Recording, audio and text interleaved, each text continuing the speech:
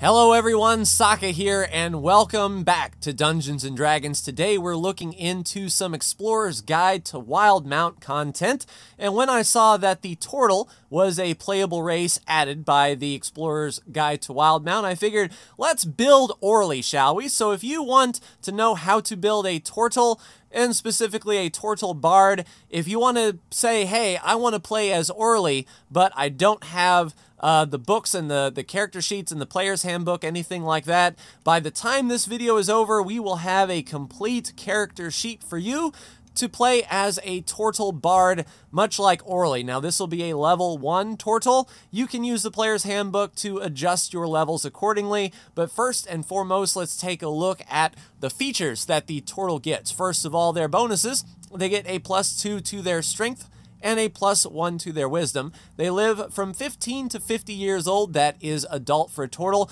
They stand 5 to 6 feet tall and weigh 450 pounds. They are a medium-sized creature with a 30-foot movement. They do have an unarmed strike with their claws, which is the 1d4 plus your strength modifier. They also have the ability to hold their breath underwater for 1 hour. Now, it says that they're not skilled swimmers. You don't get a boost to your movement speed in the water, but you don't have to worry about coming up for air. Their armor class is 17, and dexterity is not added into the no armor addition to armor class. You cannot use armor as a Tortle. Their shell is their armor. However, you can use a shield. So if you wanted to do a sword and board Tortle, a swordle, if you are so inclined, you can add any shield to your armor class. Now, the one thing that the Tortle has that can improve their chances of success is the shell protection or the shell hide. As an action, you can duck inside your shell, giving you a +4 to your AC, making your AC 21. That all sounds well and good. They can't hit me, you say. What are the trade-offs? Well, you do get advantages on strength and constitution saves that you make. However, because you are immobile, essentially, you have disadvantage on all of your dexterity saves. You are essentially prone by the rules, which means all attacks on you do have advantage. So even though you are a beefy 21 AC, the enemy will have 2 D20s to try to break through that shell. You have 0 speed, and you cannot take any reactions. So if the enemy is hitting you and decides to move away, you cannot give an attack of opportunity. You have to stay within your shell. However, you can re-emerge as a bonus action at the start of your turn, therefore giving yourself the full movement and the attack action after you emerge. You also are proficient in the survival skill, which is part of the wisdom block here, and that makes sense because your wisdom is also a +1 to the Tortle, a wise creature indeed, and the 2 languages that you speak are Common and Aquan is the languages of the Tortle. I also have the Bard cards over here so that when we roll up our Bard, we can assign stats accordingly. So I will go ahead and get started with the name, race, background, all the other stuff that would apply to Orly, as well as rolling these 4 D6s and taking the lower. That was garbage. It's a good thing that was a demonstration roll. Otherwise, that would be a 5 in one of our dump stats. So I will go ahead and get the base character sheet set up, as well as get our skills rolled up, and then add these proficiencies when we come back. So I will be right back. All right, I've rolled the 4d6s 6 times, took the higher of the 3, and we got 2 13s, 3 11s, and an 8. Now, as per usual when creating the Bard, charisma and dexterity are going to be the way to go, so those will definitely be our 2 13s. Then we have, let's go ahead and get rid of those 13s here. We have 3 11s to dole out because we have an unarmed strike and we may lose our weapon. Let's go ahead and put one of the 11s into strength. We will put one of the 11s into wisdom. Let's put another 11 into constitution to help out our hit point situation. and then we'll just lower our intelligence down to that 8 and assign modifiers. After, of course, we add the bonuses from the Tortle, the strength of 2 and the wisdom of 1, bringing our strength up to 13 and our wisdom up to 12. That's a good breakpoint. Now that we have assigned our modifiers, the 13s and the 12 are a +1, our 11 is a +0, and our 8 is a -1, affecting all of the skills to the side, 1 in our athletics and our strength saving throw, 1 in stealth, sleight of hand, acrobatics, and the dex saving throw. Nothing to add to our con. -1 to intelligence saves, arcana, history, investigation, nature, and religion. 1 to our wisdom save, animal handling, insight, medicine, perception, and our Tortle gives us our proficiency bonus in the survival skill. So we went ahead and added our level 1 proficiency of 2 down here. So we actually have a +3 to survival checks and a 1 to our charisma save, deception, intimidation, performance, and persuasion. We also have 1 hit dice being level 1. That hit dice will be 1d8 for the bard. And at first level, you get your maximum hit dice to start. So we start with 8 current hit points and an initiative modifier of +1 from our dex. We have our languages down here in the bottom left of Common and Aquan. And we've copied and pasted on our features and traits our shell hide action. So we will remember that we can boost up our armor class temporarily when we hide in our shell. Next up for our Bard, we get the Bard proficiencies. We have a light armor, which I put in notes that we cannot use. We know how to use simple weapons, the hand crossbow, a long sword, rapier, or short sword, and 3 instruments of our choice.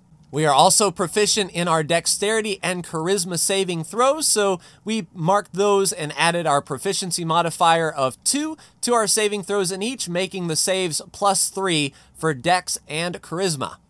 Now, for Orly's attacks and spell casting, we've given him his claw, and I imagine he is proficient in using his claw, so we added the proficiency bonus for the attack, the strength mod plus proficiency to give that a +3 for his 1d4 plus strength modifier damage, and then I figured he's more of a rapier type guy. I guarantee I'm gonna make 'em pay with the rapier, and that is the 3 with the dex plus proficiency for a 1d8 plus dex. The Bard can have the Diplomatic pack or the Entertainer's pack, and looking at both packs, I think the Diplo fits Orly's character a little bit better. Comes with a chest, 2 cases for maps and scrolls, being the Navigator makes sense. Fine clothes, that would be cool to see Orly in some fine clothes. Comes with an ink and an ink pen, a lamp, 2 flasks of oil, 5 sheets of paper, perfume, some sealing wax, and some soap. He also can have a lute or any other instrument, and he has his body bagpipes, just a little and he makes music out of his shell, so that would be his 1 instrument. He also comes equipped with leather armor, which he could probably sell, and a dagger. So we've gone ahead and added the dagger here, same attack bonus and same damage type as the claw, except the dagger has the benefit of being able to be thrown from a range of up to 20 for a good range, up to 60 for disadvantage. Anything higher than 60, it cannot do it. So we have Orly's equipment set. As far as spells go, the Bard can learn 2 cantrips and 4 total Bard spells with 2 level 1 spell slots. So you're only going to be casting 2 of these spells or 1 spell twice here. For Orly, I've chosen Vicious Mockery, Minor Illusion, Bane, Charm Person, Cure Wounds, and Thunderwave. The spell save DC is going to be 11 for this particular Orly, 8 plus proficiency plus spell casting ability, which is charisma in this case, which comes up to 11. Spell attack bonus will be a +3 to your d20 roll. That is your proficiency plus your spell casting ability. Old Orly, it might help to put 1 point into that charisma to get that up to a +2 to cast that. But I chose Vicious Mockery just for the simple fact that it would be hilarious to hear Orly say something like, "Yo, mama's so fat." You know, she, just sort of play into that Orly speech pattern just a bit. But that is spell casting done. Of course, they have ritual casting. If one of these was a ritual, then we wouldn't have to expend a spell slot to cast it. We'd just spend the 10 minutes. Next up, we're going to make sure we plug in the sailor background, and that's just going off of conjecture, but I think Orly's background would be sailor, so let's see what the sailor entails. First of all, the sailor is proficient in athletics and perception, bringing those up to a +3 as well. Of course, being the navigator, the sailor is proficient in navigation tools as well as the control of water vehicles. Also, the sailor comes with a 50-foot length of silken rope, a lucky charm, common clothes, and 10 gold pieces. Of course, for the traveling party, one of the most powerful things from the sailor background is the ship passage feature. You get free passage on ships as you are well connected in the naval community. Now it's time to roll some personality traits, ideals, bonds, and flaws. So, rolling on the table for the background, we have, I never pass up on a friendly wager. Someday I will own my own ship. I will always remember my first ship, and I follow orders even when they're wrong. I mean, that kind of sounds cool, and that was just from random rolling a D8 for the personality traits and D6s for the ideals, bonds, and flaws. And of course, the last thing to complete the Bard is the Bardic Inspiration. You can use this, your Charisma modifier, times per day.